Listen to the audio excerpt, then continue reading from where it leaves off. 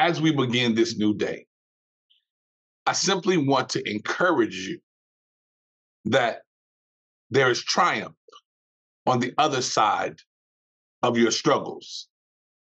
And due to the fact there's triumph on the other side of our struggles, there should be a sense of gratitude. We should have a feeling of victory, and there should be an atmosphere of worship and submission that surrounds us. May we pray. Gracious Heavenly Father, Lord, we thank you for the triumph on the other side of the issues that we are dealing with. We thank you, Lord, for the sense of joy. We thank you for the feeling of victory, and we thank you for the atmosphere of worship and submission. And as we submit ourselves to you on today, we simply ask you to forgive us of the wrong that we have done. We ask you to forgive us of the wrong that we have contemplated, Lord, and we ask you to put us back on the potter's wheel. Mold us and shape us into the vessel that is fit to be used for your purpose. Lord, as we strive to go on today with the spirit of gratitude, give us a mindset to be examples to those we come across in this dying world. Help us, Lord, to have a sense of victory and triumph, even in the midst of our struggles, in the midst of our difficulties, and in the midst of our hard times. And Lord, we ask that you create around us an atmosphere of worship and submission so that other people may see us walking victoriously and see us walking in joy and come running asking, what must I do to be saved?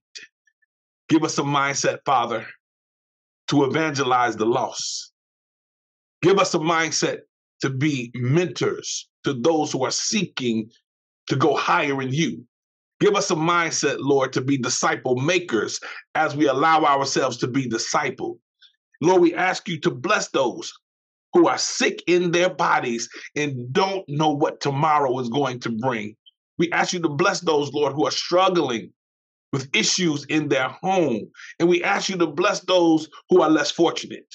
We ask you to cover them with your love. And we ask you to bless our children, Lord. We ask you to be a hedge of protection around them, Lord. And even on today, Lord, we ask a special prayer for the people of Baltimore, Lord. We know that there was an accident, Lord, and we know that people were hurt and people may have been lost, Lord, but we know that you are still sovereign and you are still Lord. And we ask you to embrace them with your love, embrace them with your peace, Lord, embrace them with the comfort in knowing that you are still God. You are still the mighty one. You are still the King of all kings. You are still the Lord of all lords. And we ask another prayer, Lord, for those who are grieving on today, Lord. We ask you to send your comforting presence, Lord.